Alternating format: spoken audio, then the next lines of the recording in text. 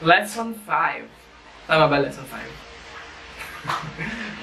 Factoring the sum and difference of two cubes. Sum and difference of two cubes. So, cubes na tayo. Ang cubes, naka-raise siya sa 3.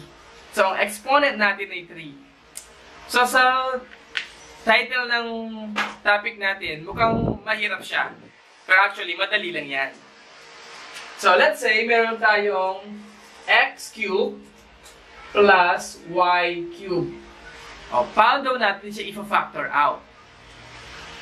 So, first step natin, gawa ka ng parentheses.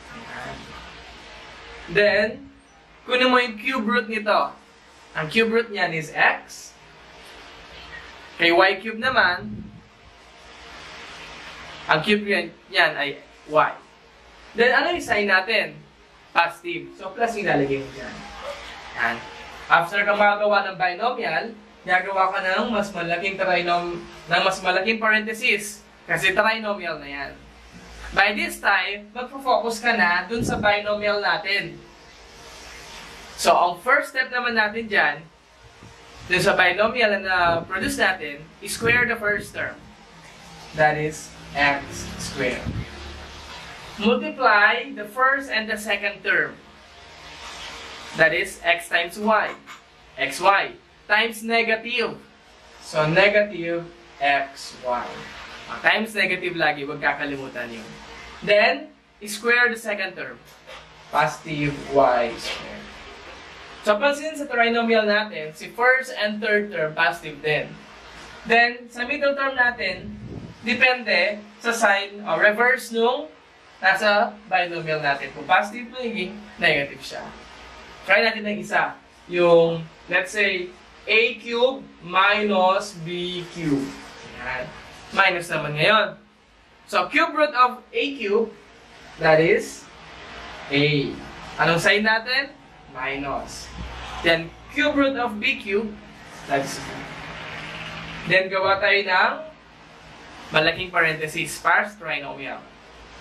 Then, focus dito, square the first term, that is a squared. Multiply the first and the second terms, negative ab times negative, positive na siya ngayon, ab. Then, square the second term, positive b squared. So, ganun lamang siya. So, recall natin, gawin natin yung shortcut. Cube root of the given, cube root nito, then cube root, and just copy the sign. Then, focus sa ating binomial, square the first term, multiply the first term and the second term, times negative. Yan, nakuha natin si middle term. Then, square the second term. So, yung ganun lang siya. Try natin ng madami example. Number 1, m cubed plus 125. First step, i-check nyo muna kung perfect cubes sila.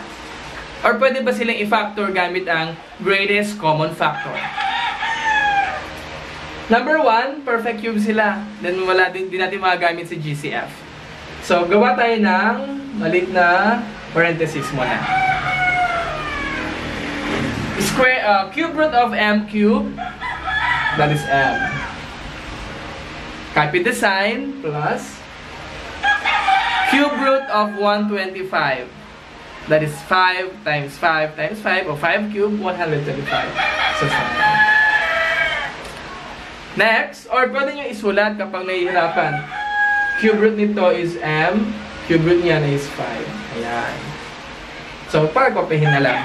Then, gawa ng bigger parenthesis. Focus na tayo ngayon dito. First step, square the first term. That is m squared. Next, multiply the first term and the second term. M times 5, 5m. Times negative. So, negative 5m. And last, square the second term. So, 5 square, 25. Plus 25. So, ito na ngayon yung factor form natin. Next, Number 2. Masyado bang mabilis? Bagal-bagalan natin. Perfect cube. Tama.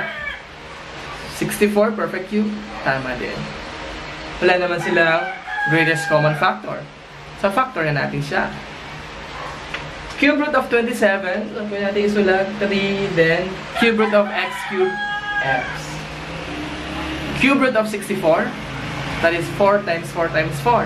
Or 4 cube. So, isulat natin 4. Then, copyhin natin. 3x. Copy the sign, negative. Then, cube root of 64, which is 4. Then, focus na tayo ngayon dito. Bigger parenthesis. Square the first term. Focus tayo dyan. So, 3 squared, that is 9. Then, variable, x squared. Next, multiply the first term and the second term.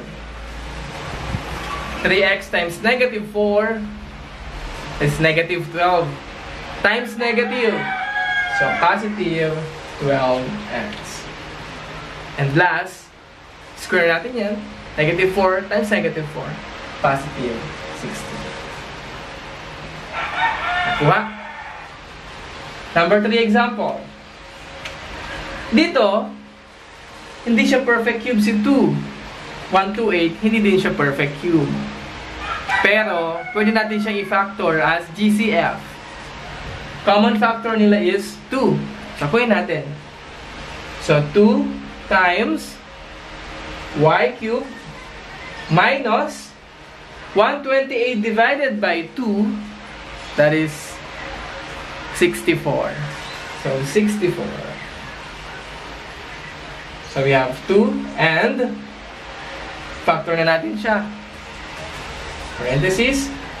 Cube root of y cube, that is y, minus cube root of 64, that's 4.